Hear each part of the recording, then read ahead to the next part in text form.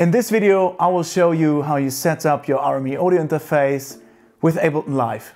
So let's dive into it. First, install the driver for your RME interface.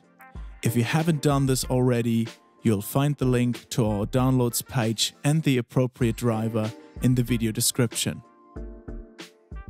After the successful driver installation, open up Ableton Live and go to Preferences.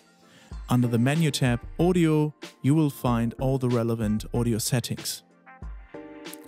First, select your RME audio interface, both as an input and output device. Because higher audio channel counts will increase your CPU load, Ableton Live gives you the option to manually activate the audio channels you would like to use.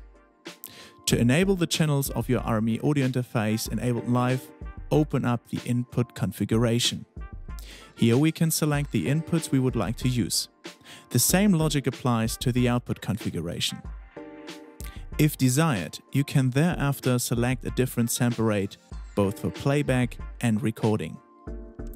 Latency is important for controlling the time delay you hear when you record audio signals while listening back to them at the same time on your headphones or speakers.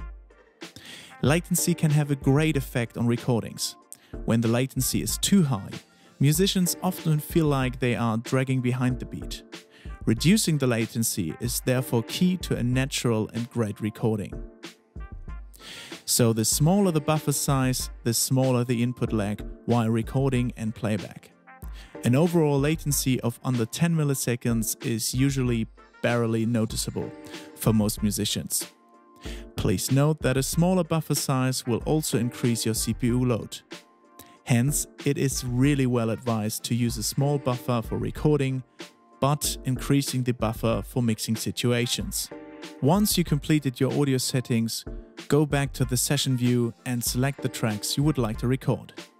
In the I/O settings of the particular audio track, you can then select the input channel of your RME interface. If you don't see this section, go to the right-hand side of Live and click on the I/O button. Now you can start your recording. If you want to send audio channels to the output of your RME audio interface, simply select one of the outputs in the Audio to dialog. These channels will then feed the respective software playback channel in TotalMix FX. If you are not familiar with this concept, watch our TotalMix FX Beginner's Guide. Thanks for watching.